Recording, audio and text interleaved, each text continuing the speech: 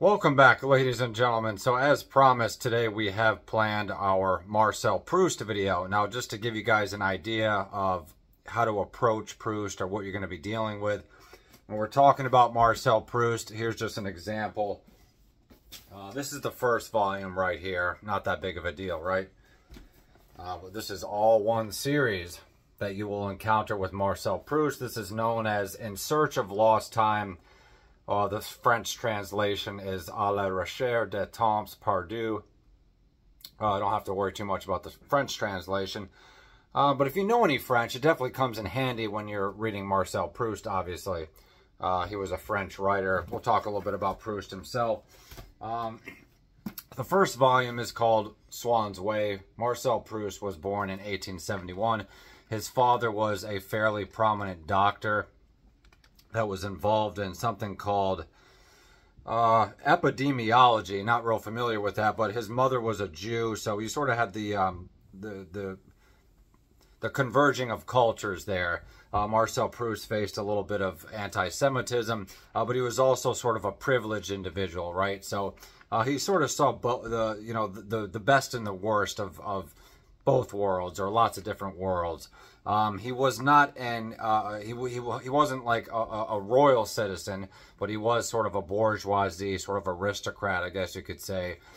And throughout his life, he attempted to sort of work his way up the social hierarchy, not only for his writing and also for his, social connections, but also, as we read about in Swann's Way, as a way to sort of find the meaning of life. But he does not find the meaning of life in social class or social hierarchy or social status or money or anything like that. And basically, when we're dealing with In Search of Lost Time, à la recherche de temps perdu, we're basically dealing with an omnipresent narrator, which is Proust himself. But the story is not really focused on the narrator's life like you would get with a traditional novel, like something like Ernest Hemingway or Thomas Wolfe or Dostoevsky or something like that, or Leo Tolstoy. I guess it's a little more like Leo Tolstoy because it's less focused on, there's more like an omnipresent narrator. And I guess like War and Peace, for example, we never really know who the narrator is. Obviously it's Tolstoy, but in this case, it's obviously Marcel Proust. Very brilliant, introspective narrator.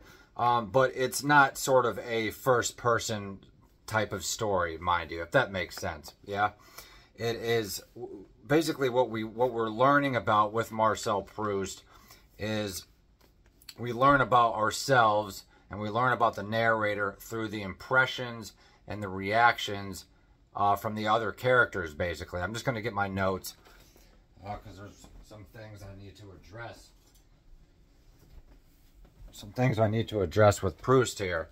So we talked a little bit about Proust, upbringing. He was definitely not poor. He was definitely on the upper echelon of the social hierarchy. He did go to some type of college. But he lived off of his father's inheritance. His father was very wealthy, and he was very, very had a very close-knit relationship with his mother that you learn about basically in the first section of the book, or even in the first couple of pages, something called the Goodnight Kiss that came from Marcel Proust's mother. And maybe there's a little Freudian, sort of rabbit hole you could potentially go down there with his relationship with his mother, but baby Marcel Proust did not want to go to bed without that exchange, that midnight kiss from his mother. There's a lot of anxiety there, maybe separation anxiety, some type of overnight anxiety, and he has to have that, final kiss, that goodnight exchange with his mother. And then his father kind of comes upstairs and says, you got to stop coddling this child. So we sort of have that. And that's kind of where the beginning of Swann's Way starts. And you might be asking, why is it called Swann's Way? We'll talk about that in a minute. But also, we talked about how the fact that the story unfolds through the impressions and the reactions of other people, right? It's not like a Charles Bukowski book where it's like, I woke up, I walk down the street, blah, blah, blah. It's much more sort of universal in the sense of how everybody else's impressions and everybody else's interactions influence the narrators, right? But in addition to that, we have Marcel Proust has a real strong affinity for time, memory, feelings and impressions and what they mean over the course of his life, as well as the characters and the lives of all the people that we're hearing about. And how does time trigger memory? How does memory trigger time? And how does emotions sort of, what triggers the emotions to make you think about time? And also, yeah, like we said earlier, there's an emphasis on how we learn about ourselves through the observations and impressions through those of others. Childhood feelings and later into adolescence.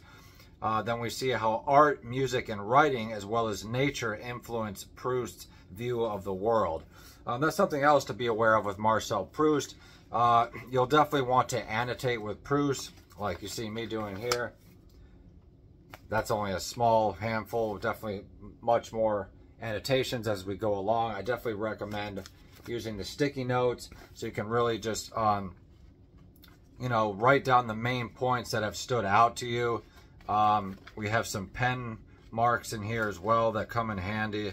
I'll show you some annotations we made just recently that are good. I just sort of like the juxtaposition of pen with the highlighter. I don't really like to do a lot of annotations with pen in here because it's not very accurate and you end up drawing all over the lines and just messing it up. I know some people are really into pen, but for me, pen annotations rather, but for me, it's all about the highlighter for the main points.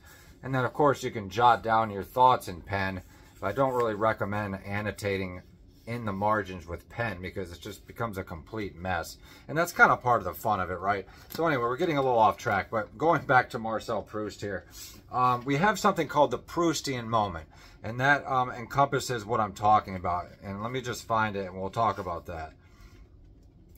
Okay, so page 61 of this particular translation of Swann's Way. Now, just in case anybody's curious, this is the Modern Library edition, translated by C.K. Scott Montecrief and Terence Kilmartin, revised by blah, blah, blah. Has two translators, one reviser, and then somebody else that wrote the introduction. And then finally, you get to Marcel Proust. So what we have here is the famous Proustian moment. You guys might be asking yourself, what the hell is a Proustian moment? Well, we're going to read it to you here.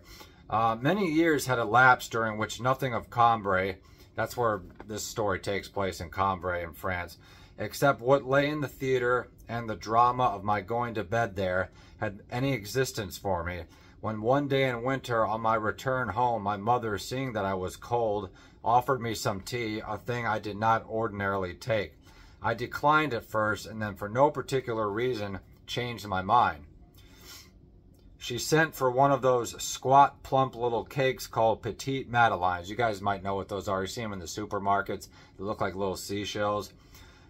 She sent for one of those Madeleines, which look as though they had been molded in the fluted valve of a scalloped shell. And soon, mechanically, dispirited after a dreary day with the prospect of a depressing tomorrow, I raised to my lips a spoonful of the tea in which I had soaked a morsel of the cake. No sooner had the warm liquid mixed with the crumbs touched my palate than a shiver ran through me, and I stopped, intent upon the extraordinary thing that was happening to me. An exquisite pleasure had invaded my senses, something isolated, detached, with no suggestion of its origin. And at once the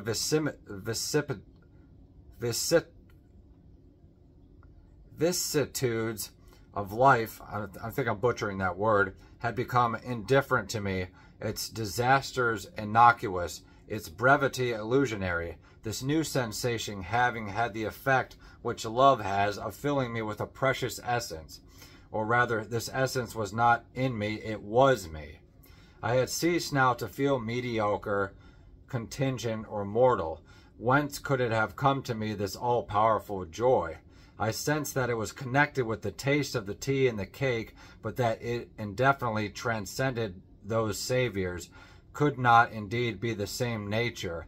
Where did it come from? What did it mean? How could I seize and apprehend it? So that's a lot to swallow, right? And that's what you're dealing with Marcel Proust. Really, really long sentences, almost no periods. Some of his sentences will go on and on for pages at a time. And by the time you get to the end of it, sometimes, you know, you have to go back and kind of redecipher what it was you just read. But once you sort of get used to Marcel Proust's writing style, it's much more approachable. It seems like a lot at first, and sometimes when you first approach Marcel Proust, you'll kind of be scratching your head, or maybe you'll be throwing your copy of Swann's Way across the room saying, what the hell is going on here? Why is he writing like this? But going back to the Proustian moment, he's basically writing about the sensations that we get when we're eating or drinking or when we're walking in the countryside and we smell a certain smell, and it automatically transports us back to a feeling of innocence, or maybe a feeling of love, or a feeling of family, or of nurturing energy, or something like that. For Proust, it's the tea that he dips the Petite Madeleine in, into his tea, and he's sort of transported. I'm not sure exactly where he goes with it here. I actually got to be careful with these sticky notes because they're actually damaging my book here. So maybe you shouldn't use sticky notes. I drink a second mouthful, he says, in which I find nothing more than in the first than a third, which gives me rather less than the second. It is time to stop. The potion is losing its virtue. It is plain that the truth I am seeking lies not in the cup, but in myself. The drink has called it into being, but does not know it, and can only repeat indefinitely, with a progressive diminution of strength, the same messages which I cannot interpret, though I hope at least to be able to call it forth again and to find it there presently, intact and at my disposal for my final enlightenment. I put down the cup and examine my own mind. It alone can discover the truth, but how? What an abyss of uncertainty whether the mind feels overtaken by itself when it, the seeker, is at the same time the dark region through which it must go seeking, and where all its equipment will avail it nothing. So he's basically sort of encouraging you to respond to those sensations. When you get those recollections, when you get those memories, when you get those thoughts, good or bad, investigate them, because they're like mental and emotional sort of rabbit holes that can lead you into sort of unlocking the keys to yourself. So that the first part of the book is basically called Cambrai, and it basically documents the narrator's early adolescence and childhood among his upper class relationship with his parents. And we have other characters, you know, like Francois and his grandmother. Now, I did write something here. Possible overbearing incestual relationship between Proust and his mother. There's no evidence to suggest that it was incestual. That was just to kind of get the thoughts out of my head. But that's a good thing when you're reading. Just no matter how extreme your thought process is or how revolting your thought is, just get it on paper, because usually those rabbit holes have merit. Obviously, I don't think his relationship was incestual, but I do think it was very maybe codependent or very overly affectionate, perhaps. Just little things like concealing pleasures that were baleful, and a mortal sadness because Mama was tasting of them while I was far away, had opened its doors to me, and like a ripe fruit which burst through its skin was going to pour out into my intoxicated heart the sweetness of Mama's attention while she was reading what I had written. Now I was no longer separated from her. The barriers were down, an exquisite thread united us. Besides, that was not all, for surely Mama would come. So he's either lying in bed or he's looking out onto the garden where his mother is. She's talking with her family members. And, you know, like we said before, there's that sort of over coddling from his mother, but there's the overbearing need from the narrator to have this exchange with his mother. Now, it's quite innocent. There's really nothing wrong with it, but it sort of sets up the introspective, overly sensitive outpouring that we get with Swann's Way, a la Recherche de Temps Perdus. The sort of the whole worldview of Marcel Proust is very sensitive. It's very overbearing. It's very responsive. It's very memory driven. It's very sort of driven by the sensation of how memories trigger certain feelings, how love is expressed, how anxiety is expressed, and also we get these beautiful. Just gonna check my notes here. So we talked about the nature, and we talked about art, and I do want to sort of explain to you guys a little bit more about what I mean about the whole thing with art or music, for example. Let's see if we can find this here.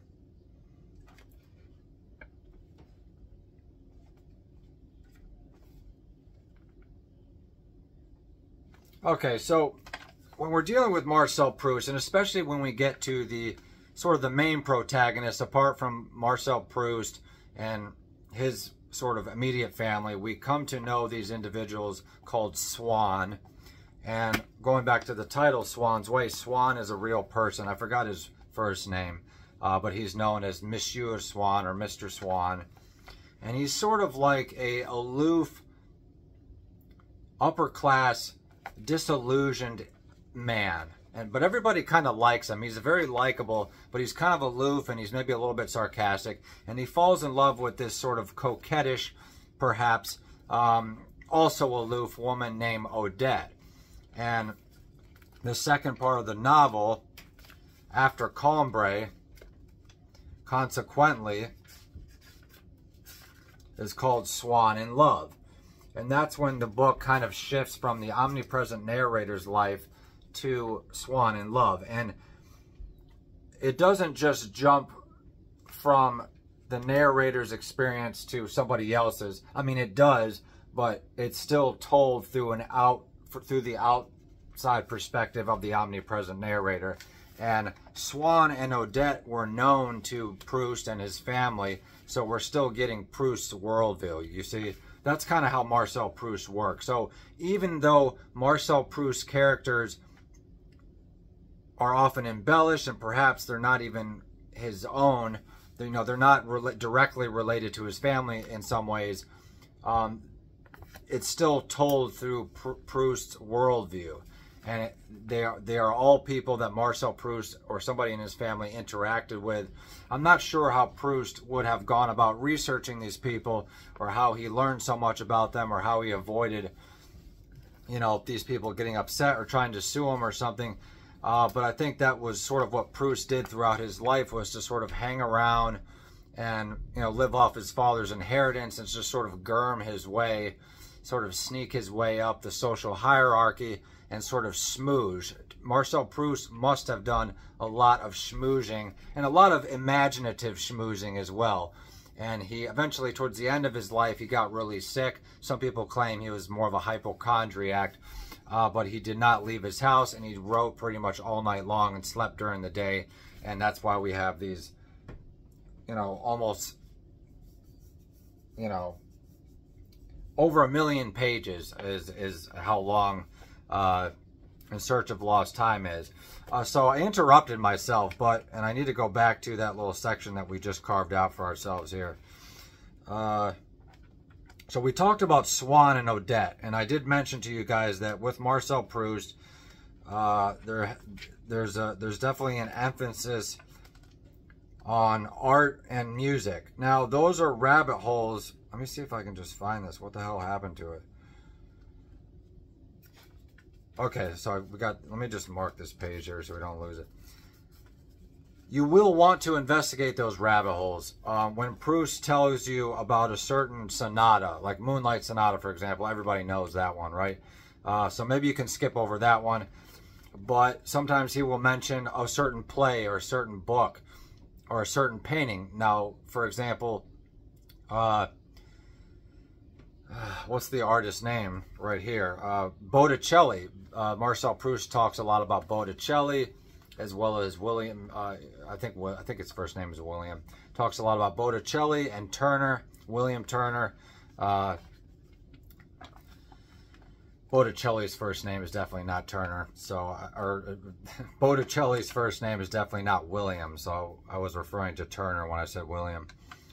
So we have people like Botticelli, Turner, you know, obviously Beethoven. And sometimes the rabbit holes that he'll send you on can be tricky, because sometimes Marcel Proust will invent a certain book, or he'll invent a certain piece of music or something like that. So that can be kind of tricky, and sometimes he's playing little mind games with you. But for the most part, Marcel Proust is writing about real music, real paintings. He talks a lot about the ancient carvings, you know, or the medieval carvings, and the way that they, you know, talked about religion and medieval carvings and stuff like that. So there's definitely a lot to, when he gives you an example of art, it's good to investigate it. For example, he's talking about Swann's impressions of Odette here.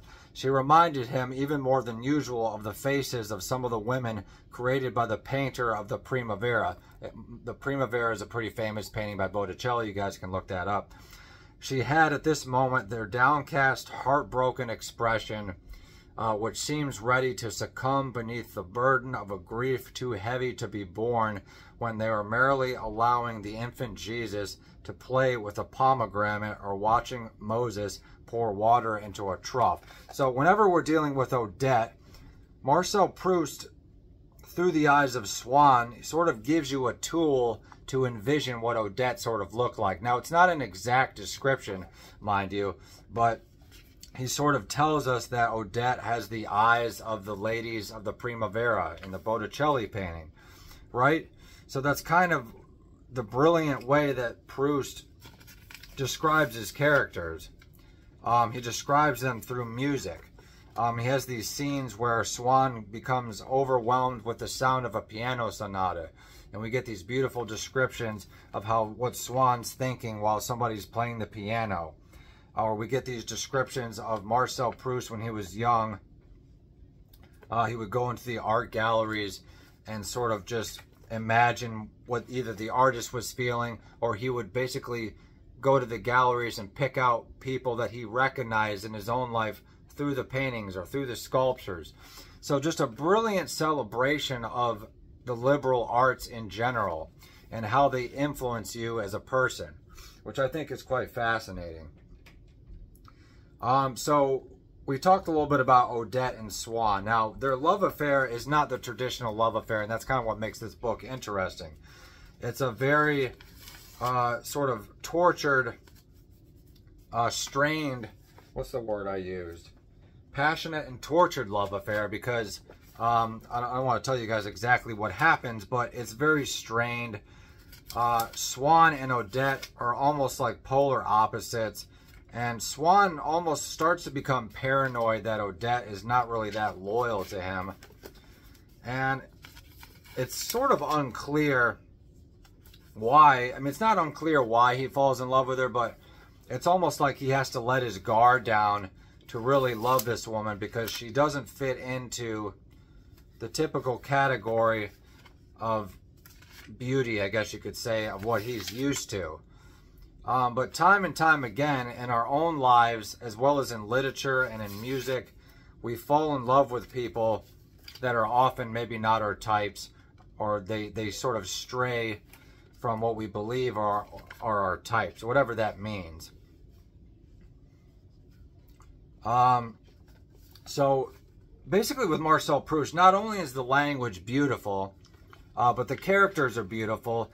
But what you have to get past is there's sort of a lot of schmoozing, there's a lot of shit talking, there's a lot of upper class, sort of stuffy, you know, snobby type of conversations. But there's interesting flashes of brilliance happening all the time.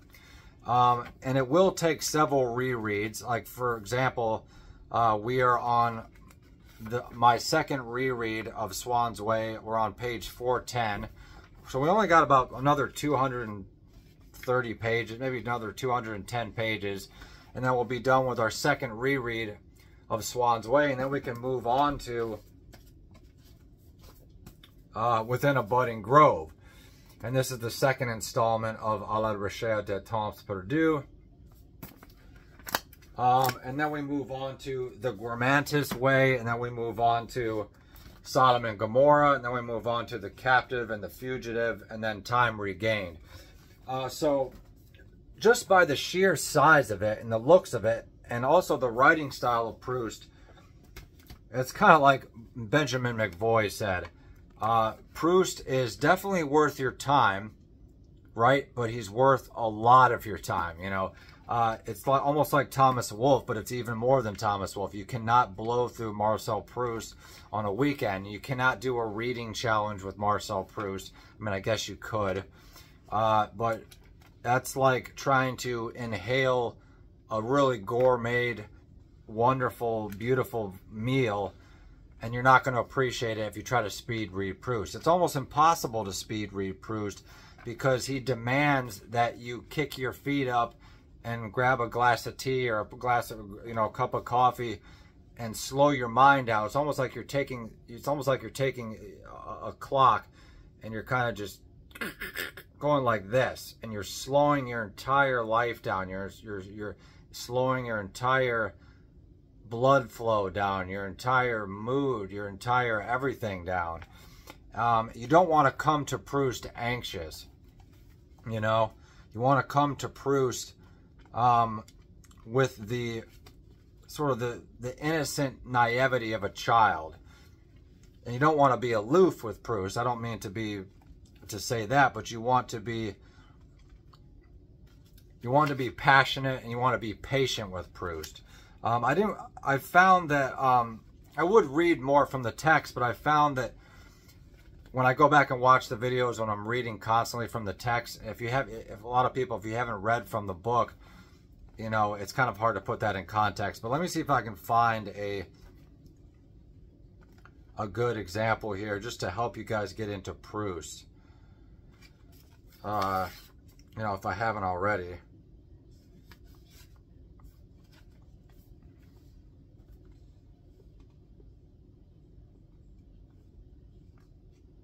So he's got beautiful stuff all throughout the board here. Now here he's talking about this lady named Francois, I think. This was not to say, however, that she did not long at times for some greater change, that she did not experience some of those exceptional moments when one thirsts for something other than what is, and when those who, through lack of energy or imagination, are unable to generate any motive power in themselves, cry out as the clock strikes or the postman knocks for something new, even if it is worse, some emotion, some sorrow, when the heartstrings, which contentment has silenced, like a harp laid by, yearn to be plucked and sounded again by some hand, however rough, even if it should break them, when the will, which has with such difficulty won the right to indulge without let or hindrance in its own desires and woes, would gladly fling the reins into the hands of imperious circumstance, however cruel. So I wrote here, beautiful emotions of Francois to the introspection of all. So that's also something you'll get with Marcel Proust, is how individual feelings and reactions of characters either influence or encompass the entire feelings of humanity. Right? So it is kind of hard to tackle Proust. It's hard to pinpoint Proust. You kind of have to wrestle with him, right? But once you understand Proust's motives, and once you understand his worldview, and once you become passionate about his writing and his worldview, you'll really start to get a lot out of it. Some of you guys might, you know, Proust might come across as kind of antiquated or old-fashioned, which in some ways he is, but there's so much wonderful life advice in here, and there's so much wonderful information in here. You know, we talk so much about the art and the music. Let's read this beautiful passage about love.